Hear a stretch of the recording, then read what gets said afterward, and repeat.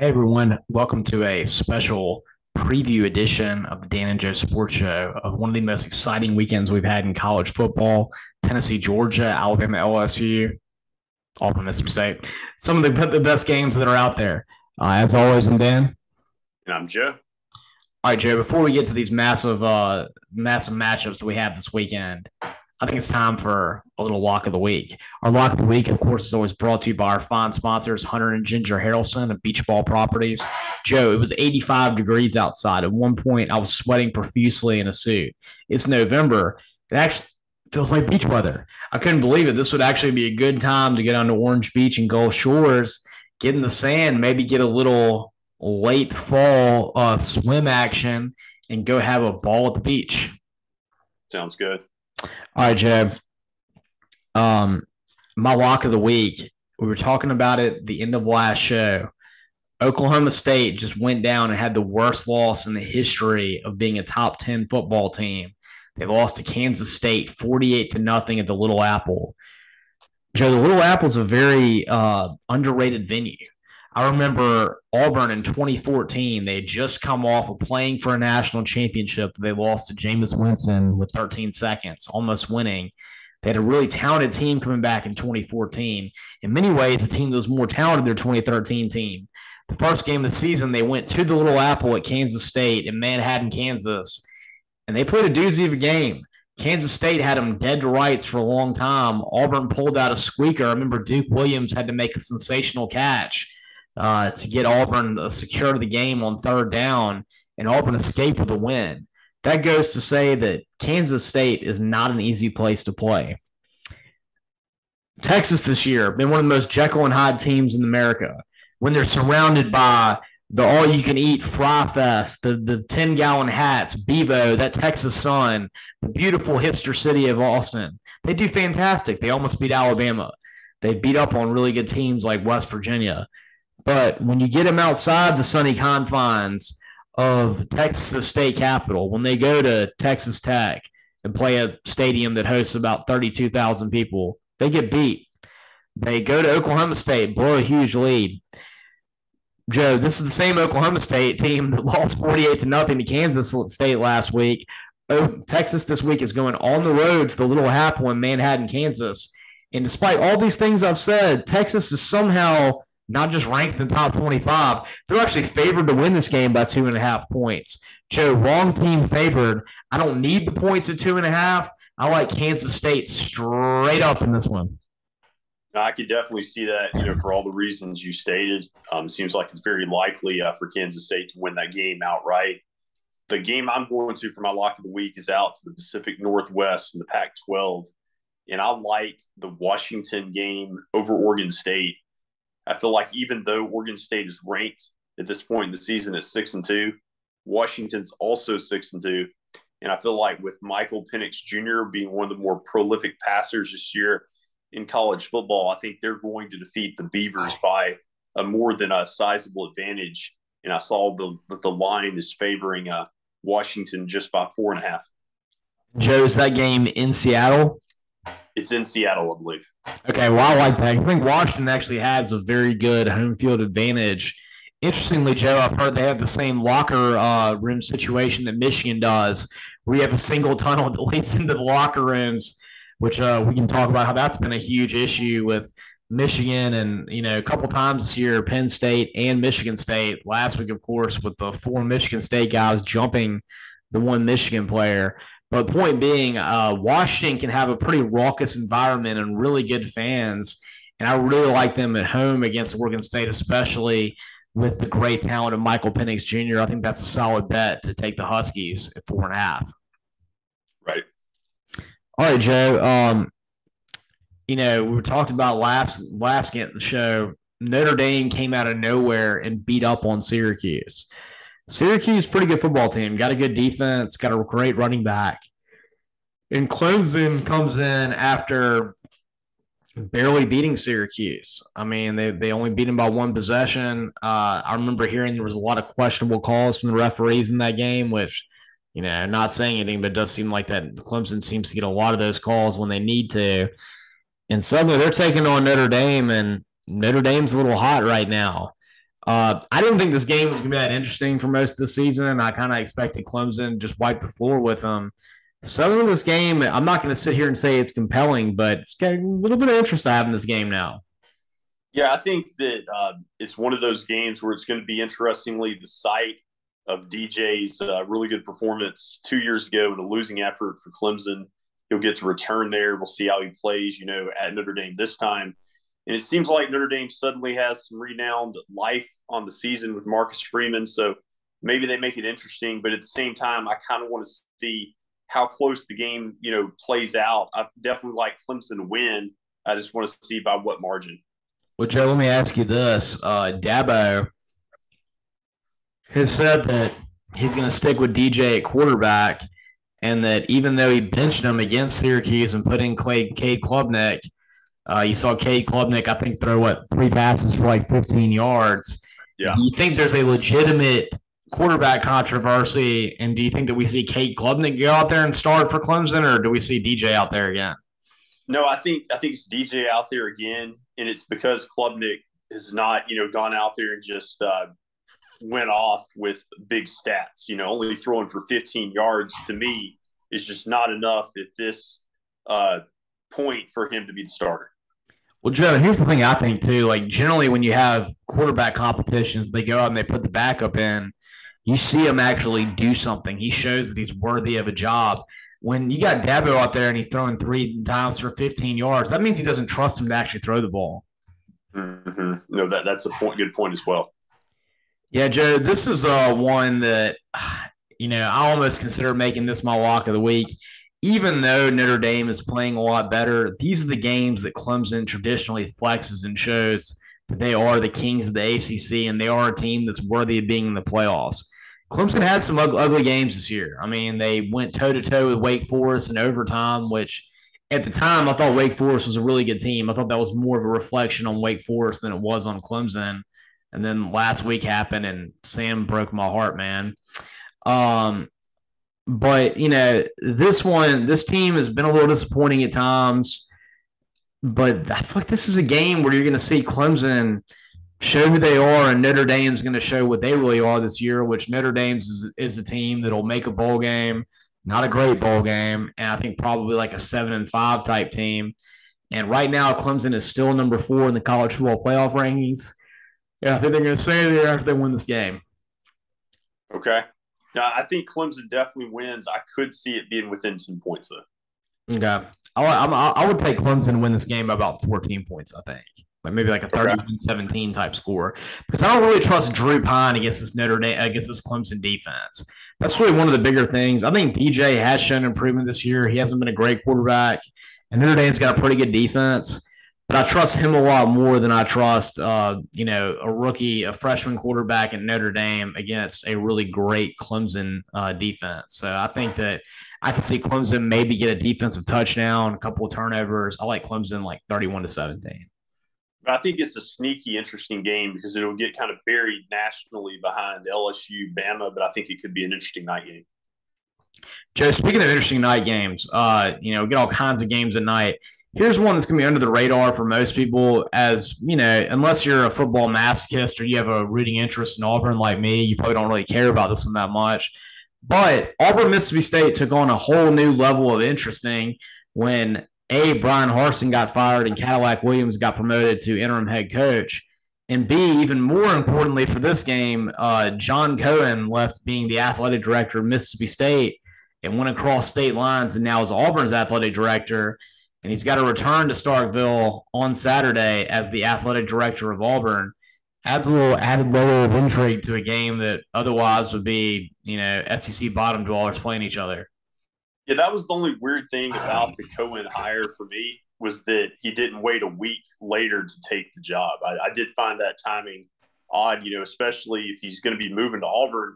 He's going to be having to go to Starkville back and forth unless he gets, I guess, a moving company, relocating and everything. So it just seemed kind of odd to me. Yeah, it is weird that you think that would happen this week, or you would have thought maybe it would have happened the week before so you don't have it literally be the week that they're playing Mississippi State. I mean, of course, it has zero impact on the game. There might be some people that try to shake cowbells in his head face and are really angry at him when he comes back to Mississippi State.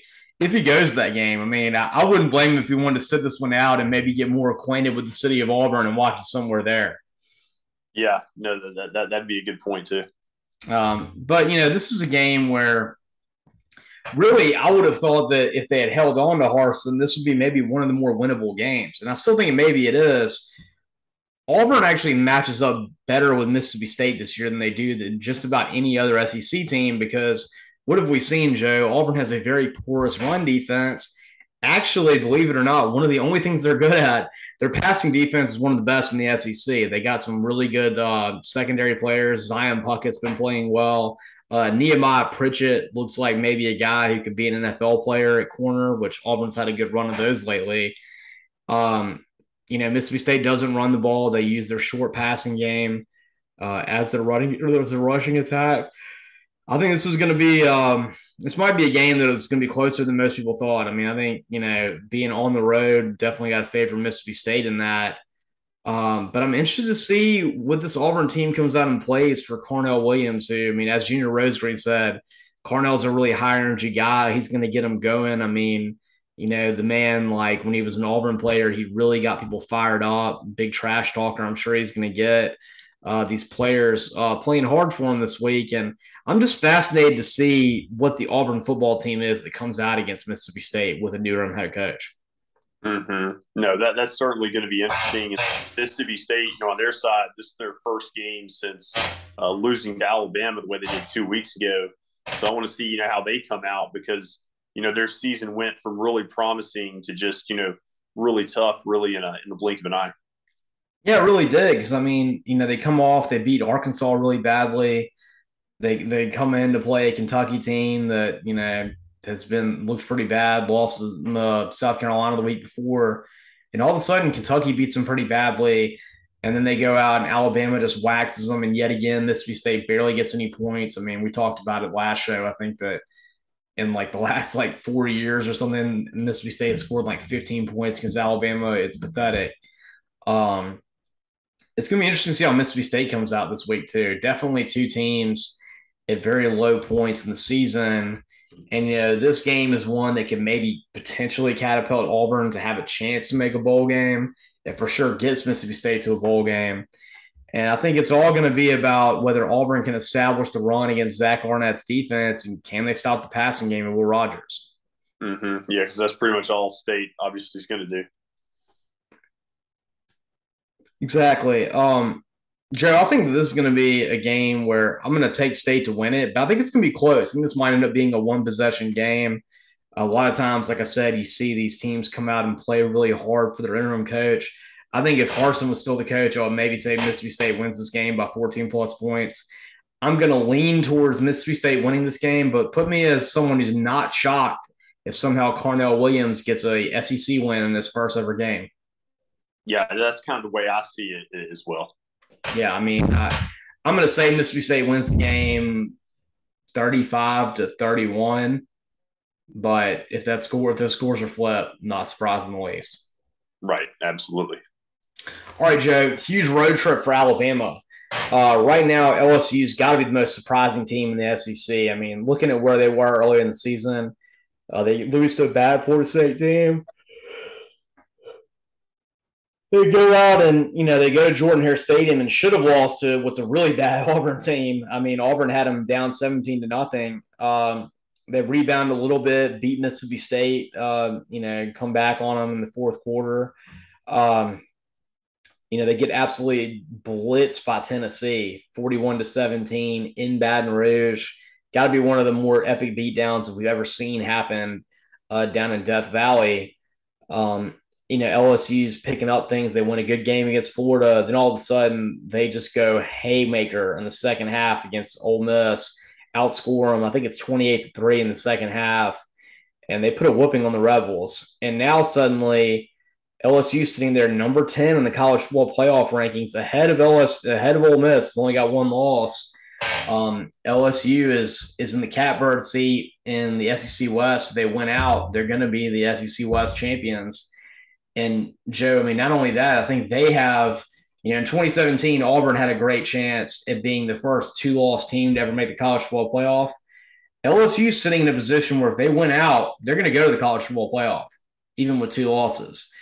And suddenly, this is a very interesting game. And Alabama has definitely shown that they're not the same Crimson Tide team on the road that they are at home. No, not at all. And what was the line on this game? Wasn't it Alabama about 14 and a half? 13 and a half, man. Now, people always want to bet high on Alabama, and a lot of times they're right about it. A lot of times when they have a line like this, there's something we don't know. But, Joe, I've watched LSU and Alabama lately, and yes, Alabama won 30-6 against Mississippi State, and that's the last game they had after losing to Tennessee. But their offense didn't look that impressive in that game. That was their defense playing good. And this is going to be really fascinating to see.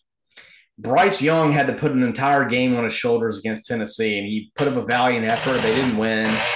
But this LSU defense is better than that Tennessee defense. The rush defense, maybe a slight edge to Tennessee, but when it comes to the secondary, huge advantage LSU than what you saw over Tennessee. And LSU's got like a top 20 defense right now.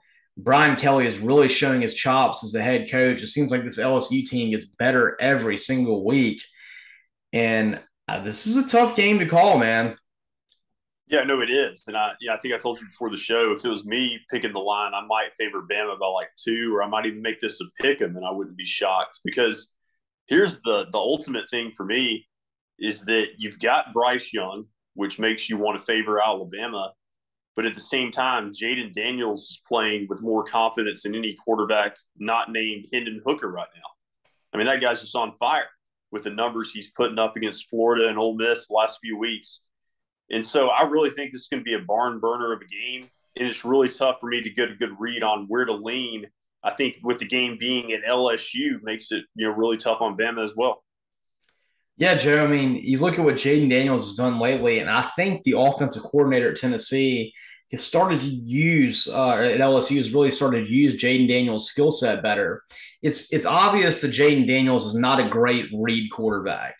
He's not going to hit his second and third options very often. He's never going to hit his fourth options, but he's a great runner and he's got a quick release and a strong arm. So I think LSU lately has really worked an offense in that he has a zone read option. He's got his number one guy at receiver. And if that's not there, he takes off and runs. He's a great runner. You also get a lot more design QB runs. And I think since they simplified this offense, stop trying to have him like go through so many progressions down to his third and fourth option, which he's not going to hit. He's become a more accurate passer, more reliable. And I think he's just seeing the field better without having to worry about having to sit there in the pocket. Mm-hmm. No, absolutely. I think that, those are really good points there. And, he's also a quarterback that, with his speed, you wouldn't expect him to be 6'5". And there's something about him as an athlete that, really impresses me as well. And so, yeah, I really expect a really close game. I think, you have to give that slight edge to Alabama.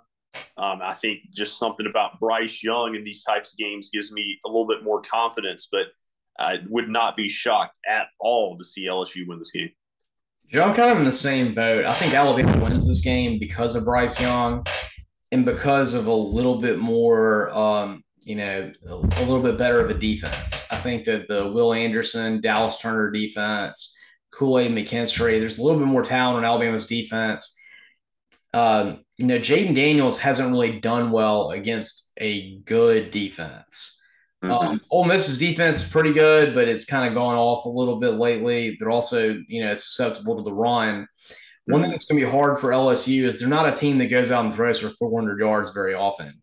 And Jaden Daniels, even though he's a running quarterback, Alabama's got the kind of guys like Will Anderson that can chase him down. So I don't think he's going to be able to get 130 yards rushing in this one. LSU's got some really good wide receivers. Obviously, Kayshon Boutte is a great talent. He hasn't really had the best attitude this year and hasn't had his best season. I think Boutte has a chance to really take advantage of Alabama's defense. I'm not saying he's going to score 5 touchdowns like Jalen Hyatt did, but I could see Boutte getting, 1 to 2, maybe even 3 touchdowns in this game. But the thing that worries me is I don't see LSU developing a rushing attack against Alabama. And I think for LSU to win any of these kind of big games, they have to be able to run the ball. Yet again, what was one of Tennessee's better defensive efforts? It's against LSU because they were a rushing team. And that's what they did against Kentucky, too. I think Bama shuts down the run in this game. Jaden Daniels is rendered not quite as is fantastic as he has been the last couple of weeks. And and I look for Bryce Young to maybe make a mistake. He could throw a turnover. He might throw an interception. I don't see Gibbs having a huge game, but I see Alabama kind of gutting out a win in this one. I'm looking at something maybe like a 28-20 type score. I like Alabama. Yeah, it kind of reminds me of the type of game that Alabama with Blake Sims had to play down there in 2014. Obviously, Sims a lot different than having Bryce Young, but I just think it's going to be a really close game that wouldn't surprise me if it went to overtime. Yeah, Joe, I could see this one going to overtime too. I mean, I think that, anytime you get to the fourth quarter in a game in Tiger Stadium when, they put up it's Saturday night in Death Valley, when that like thing comes out, they start playing Calling Baton Rouge. It's a great atmosphere, but I just think that this offense is a little too limited to beat this Alabama team. Mm-hmm. I could see that. Yeah, so I'm going to lean Alabama in this one. And actually, as an Ole Miss fan that's wanting to see Ole Miss make their first ever SEC West championship, get SEC West title and make the first SEC championship ever, Ole Miss fans actually have to cheer for Alabama in this one. What a strange thing that is. Yeah, I mean, this is one of those games on the schedule where you don't really want to pull for either team, but yeah, you kind of have to pull for Alabama. All right, Joe, the showcase of the weekend, and what I'm so excited about. And Joe, and you've now talked about this, a game where I've completely flipped my mindset in the course of a week. I was so impressed with Tennessee all year from going to Pitt, winning that game. I didn't think they win that one. They got the big win there. Then they go and they take care of Florida at the Swamp in College Game Day. I mean, take care of Florida at home when College Game Day comes. Really great step for Tennessee in a series that really Florida's pretty dominated much for most of it lately. Um, you keep taking those steps. They go down to Baton Rouge. They beat LSU 41-17, beat the brakes off them. And then, of course, they get Alabama to come for the second College Game Day to Knoxville. The city of Knoxville burns down. There's goalposts being thrown in the Tennessee River. Tennessee fills the air with cigar smoke, and they beat Alabama for the first time in 15 years, 52-49. Well, Joe, they're suddenly playing the best defense they've played all season, the defending national champions in Georgia, and the number one team in the college football playoff rankings in Tennessee, the number 3 team in Georgia. And, Joe, this is going to be just an epic showdown. Yeah, I mean, it is, having both these teams undefeated with so much on the line. And after this, Tennessee's had so many big tests, but this is obviously the ultimate final exam for them because the rest of the slate is very manageable, having to play teams like Missouri and South Carolina, so really just not a whole lot in Vanderbilt after that. So not really anything after this. So they could kind of coast to, maybe a Heisman Trophy winning season for Hendon Hooker. And I think that for me, Hooker can make the difference in this game because we've always talked about and credited him in his ability, not just as a passer with 21 touchdowns this year, but that touchdown interception ratio is just otherworldly at 21-1. And I have concerns about Stetson Bennett turning the ball over, being more prone to do that. Like you said before the show earlier, having 2 interceptions against Florida. And so I'm worried about him making one or two many mistakes. In Tennessee with Hooker, they've proven that they can show up in big games and still perform well. And I think that Hooker makes the difference in this game. And so I'm probably kind of surprisingly leaning towards Tennessee to win. Joe, I think this is going to be just a fabulous football game. I mean, Georgia, yet again, has the best defense in the SEC. I think they have the second best scoring defense in America right now after only, I think, Illinois got the best one. Michigan's probably up there too. But, Joe, there's a couple players that are going to be out for Georgia that I think are huge deals. So Jalen Carter on the defensive line, one of their top draft picks going into this season, he's been out. He's going to be out this game. And, Joe, even more importantly, Nolan Smith, the heart and soul of that Georgia defense, just got ruled out for the entire season. And Joe, that is a huge loss. Of course, this Georgia team is very deep, but I heard that a lot of the players last year, even on the dance team of destruction defense, that I had to put Junior Rosegreen on the spot and ask them whether they were better than the Auburn '04 defense. That great defense, they all said that Nolan Smith was the best player on their defense and that he was the heart and soul of their defense. And so he returns this season, picks up right where he left off. Him not being in this game is massive. Jalen Carter not being in the game is big, but Nolan Smith's absence will be felt. Hendon Hooker's a very mobile quarterback. Having that great middle linebacker in there, the captain of your defense, to watch him and spy him, not having him in there leads up for the run for Hendon Hooker. Tennessee's got some good running backs. That makes it more likely that they can, they can maybe bust a couple big runs on Georgia. And more importantly, Tennessee's got the best slot receiver in America, that being Jalen Hyatt. The dude is a freaking cheetah. He's so fast. That maybe makes it to where maybe the middle of Georgia's defense can get attacked a little bit, and maybe we could see Jalen Hyatt yet again have a big game.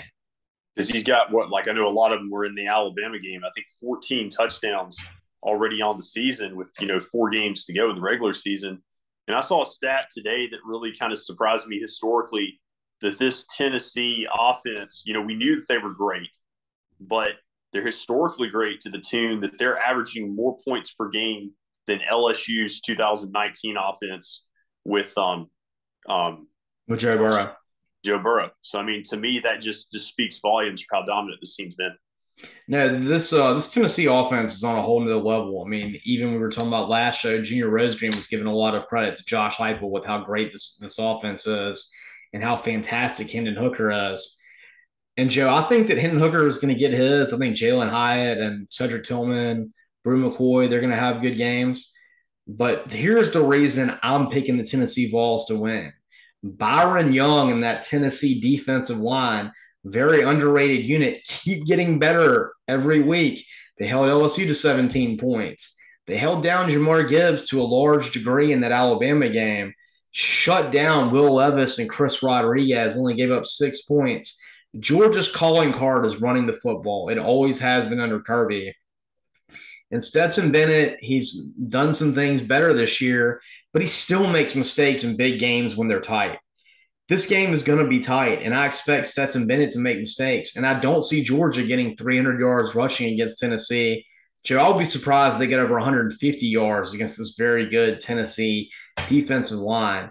And while Georgia's got a lot of weapons, especially the tight end position, Brock Bowers, Darnell Washington, Eric Gilbert, I think that Stetson Bennett's going to make one too many mistakes, and I like Tennessee to keep up their dream season, even on the road between the hedges. I think Tennessee pulls off the upset. Yeah, I think so too. I concur with that analysis. And, I was talking about the shock with the line with Alabama being favored by the margin they were. Similarly surprised that Georgia's favored by 8 points against number 1 Tennessee. Yeah, I mean, I'm not surprised that Georgia's favored, but I am surprised they're favored by 8 points. Just to me, this seems like the makings of, like a 2 to 3 point game, swing either way. Yeah, I would probably put Georgia, 1.5, 2 points, something in that range, because I think they deserve the nod for having not lost a game, winning the national championship last year, and being at home. But 8 points is a whole lot. And like I said, in the end, I think that Tennessee's defensive line is going to win this game by yet again showing that they have one of the best rush defenses in America. Mm-hmm. Yeah, that'd be a big statement. It would be. We'll see if Hooker and the boys and the hype train keep it going against the Georgia Bulldogs and what's going to be just a great matchup and, keep alive Joe and I's hopes for an Ole Miss Tennessee SEC championship to end all SEC championships. And then also, just the compelling subplot of how close the game is, if the loser's 11-1, the debates, that we're going to hear for the next month too. Absolutely, Joe. I think that it has to be Tennessee, though, for that. I don't think that Georgia is going to have done enough without winning this game to make the college football playoff if they don't get to play in the SEC championship. I really don't. I mean, I guess their biggest calling card will be that they beat Oregon really bad, 49-3, and that'd be their best argument. But I don't think this Georgia team would make the college football playoff without making it to the SEC championship. Now, I think that Tennessee can lose this game in a close game, rest on their laurels the rest of the season. Their big wins over Pitt, Florida, Tennessee, LSU, Alabama, all those big wins they had, Kentucky. And I think they'll be okay. But I don't think Georgia's got enough meat on the bone. So I think that if this were going to be a team that loses and still makes a college football playoff, I think it has to be Tennessee. Well, I think regardless, and even for Georgia to be in the conversation, both teams would need some help. Like I think it would take, obviously, the winner beating Alabama or LSU in the SEC championship game, and then also getting some help with some of these other teams losing nationally. Luckily, Ohio State and Michigan are going to play each other.